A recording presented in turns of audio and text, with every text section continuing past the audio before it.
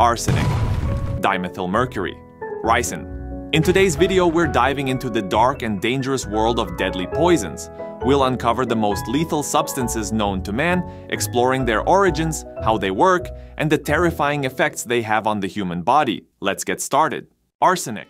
Arsenic is a seriously deadly poison. It's been around for ages and has a pretty long history of being used. It doesn't have any color, smell, or taste, which makes it really hard to detect.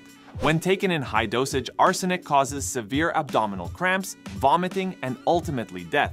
Some famous people like Napoleon and George III are thought to have died from arsenic poisoning. Although arsenic is a toxic element, it's still widely used. For example, it's a semiconductor doping agent that adds blue color to pyrotechnics. It's also added to lead shot to improve its spherical shape. Arsenic compounds can be found in some poisons like insecticides, which are used to protect wood from termites, fungus, and mold. Arsenic is also used to make linoleum, glass that transmits infrared light, and even as a chemical hair remover. It's even added to some alloys to improve their properties. To my surprise, arsenic has some therapeutic uses too. It's an essential trace mineral that's good for chickens, goats, and rodents, and maybe humans too. You can add it to their food to help them gain weight. Arsenic has even been used to treat syphilis and cancer, and it's been used as a skin bleaching agent too. Some bacteria even use arsenic instead of oxygen for photosynthesis to get energy. Hemlock. The poison in question could be from the hemlock plant, Conium maculatum, or from the water hemlock family of plants, Cicuta and Oenanthe species. Historically, hemlock has been used for execution, like for Socrates, for example. When you're poisoned, it starts with paralysis, where your mind is still working but your body can barely move. It takes a while to take effect and eventually it kills you. The biggest danger with poison hemlock is that you could accidentally eat it. It only takes a small amount to be deadly, so if you have pets or young kids, it's important to know what to look out for and get rid of it if you can. The toxins from the plant can also get into your body through your skin and lungs, so wear gloves and a face mask when you're around it. Symptoms of hemlock poisoning include dilation of the pupils, weakening or slowing pulse, blue coloration around the mouth, and eventually paralysis of the central nervous system and muscles leading to death. Quick treatment can reverse the effects, so act quickly. Dimethylmercury. Dimethylmercury is a really dangerous stuff. It's so dangerous because it's a slow poison, and you don't know you're infected until it's too late. There's no cure for it once you're affected. Just a little bit of it, like 0.1 milligrams, can kill you. In 1996, this chemistry professor at Dartmouth College in New Hampshire, she was wearing gloves when she handled some dimethylmercury. She thought she was safe, but the gloves didn't protect her. It went through the gloves and took 4 months for the effects to show. Then, 10 months later, she died.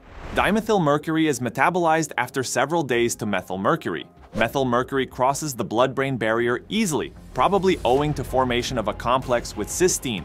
Methylmercury poisoning is also known as Minamata disease. Signs and symptoms include ataxia, numbness in the hands and feet, general muscle weakness, loss of peripheral vision, and damage to hearing and speech.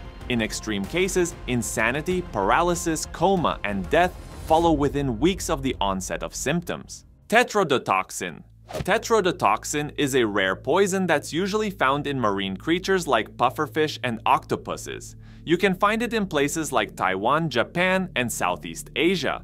The cool thing about tetrodotoxin is that it doesn't kick in right away. It can take hours for you to feel the effects. That's why it's so dangerous. You might not even know you've been poisoned until it's too late. Tetrodotoxin mainly affects the nervous system, causing things like numbness and tingling, particularly around the mouth and extremities. You might also get paralysis, starting in the face and then spreading to other parts of your body. Muscle weakness can happen, as well as trouble speaking and swallowing. Tetrodotoxin can be found in the following: gastropod mollusk, the eggs of horseshoe crabs, newts of the genus Ptericha, the skin of attalopid frogs, the skin and viscera of porcupine fish, globefish, balloonfish, and some species of salamanders. Atropa belladonna. Atropa belladonna, or deadly nightshade, is a plant that has a poison. In ancient times, Venetian women used it as a kind of cosmetic to enhance their beauty, but then people discovered that it could also be used as a toxic substance to kill people. The poison in the plant is so strong that even one leaf could take someone's life. and the pretty-looking berries on the plant are just as poisonous. The berries have a pleasantly sweet taste, and accidental poisoning after eating them is not rare, especially in children. Poisoning due to recreational intake for its hallucinatory effects is most common in teenagers. Symptoms include meaningless speech, lack of coordination, tremors and shakings, confusion and hallucinations, anxiety, agitation and aggressiveness, increased heart rate, enlarged pupils and blurred vision, numbness, coma and even death. Facts about belladonna. The oral overdose level for belladonna is only 600 milligrams. Only 1 part to 130,000 parts water is sufficient to dilate the pupils. The wives of the Roman emperors Augustus and Claudius poisoned them with atropine, a tropane alkaloid that is contained in belladonna. Some people have been poisoned by eating honey that contained significant amounts of atropine, cyanide. Cyanide is a really dangerous toxin, but it's also really effective. If you take it, you're guaranteed to die. It works by stopping your body from using oxygen, which is essential for life. You can find cyanide in different things like almonds, apple seeds, and apricot kernels. It's also in tobacco smoke and some insecticides and pesticides. You can even find it in a gaseous form called hydrogen cyanide. The Nazis used this to kill people in gas chambers during World War II. Because cyanide is a common toxin in our environment, our bodies can handle a small amount. We can eat apple seeds or breathe in cigarette smoke and not die. But if cyanide is used as poison or chemical weapon, it's dangerous. A big dose of inhaled cyanide kills too quickly for treatment to work. The first thing to do for inhaled cyanide is get the person to fresh air. If someone ingests cyanide or has a smaller dose inhaled, doctors can give them antidotes to detoxify the cyanide. These antidotes bind to cyanide and make it harmless. For example, vitamin B12 binds to cyanide to make cyanocobalamin, which gets flushed out of your body in your urine. I don't know what you need this info for, but I sure hope none of my followers ever get poisoned or anything. Aconitine. This is another poison that can be found in plants. Aconitum plants are really toxic and can hurt your heart and nerves. You can get poisoned even if you just touch the leaves without gloves, because it can easily get into your skin. It's mentioned in history books and Greek mythology, like how Emperor Claudius was poisoned by Agrippina with mushrooms that had aconitine in them. It looks like Claudius got poisoned twice. That's rough. In Greek mythology, Athena used it to turn Arachne into a spider, and Medea tried to kill Theseus with aconitine. Medea's mother, Hecate, is said to have used it on her father. Modern cases of aconite poisoning warn us of the toxicity of the plant as well. The first documented homicide case involving aconitine poisoning happened in 1881 when George Henry Lamson was convicted of murdering his brother-in-law. Most cases of aconitine poisoning are the result of someone trying to use monkshood plants for their therapeutic effects. Other common causes of monkshood poisoning include confusing the plant for something edible or children eating the plant. Aconitine poisoning can cause severe illness and death. The poisoning symptoms can start minutes to hours after contact with the substance and may include abdominal pain, chest pain, diarrhea, dizziness, heart rhythm changes, nausea, numbness. Ricin.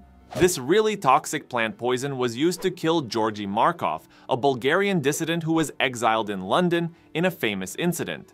On September 7, 1978, Markov was waiting for a bus near Waterloo Bridge when he felt a bump on his right thigh. He looked around and saw a guy bending down to pick up an umbrella, but he didn't think anything of it. Soon after, Markov started feeling sick with a high fever and died 3 days later. The autopsy found a tiny ball made of platinum iridium in his thigh. The sphere was probably drilled to get a little bit of ricin, and it might have been shot out of a gun hidden in an umbrella. Ricin comes from the seeds of the castor bean plant, Ricinus communis. They grow to extract oil, and the ricin stays in the solid part. It's a protein that stops cells from making new proteins, so they die. It takes only 1 to 20 milligrams to kill you if you swallow it, but much less if you breathe it in or get it injected, like Markov did. Symptoms of ricin poisoning depend on how you come into contact with it. If you breathe it in, you might get a fever, tight chest, cough, and trouble breathing. It can also cause fluid to build up in your lungs, which is called pulmonary edema. If you eat ricin, you might have vomiting and diarrhea, as well as bleeding in your gut and damage to your organs. The poison could kill you in 3 days, even in small amounts. So guys, don't eat ricin. Thanks for watching. Click that like and subscribe button. It will help our channel to grow. Let me know in the comments whatever you want and what topic you want me to cover. See you in the next one. Bye.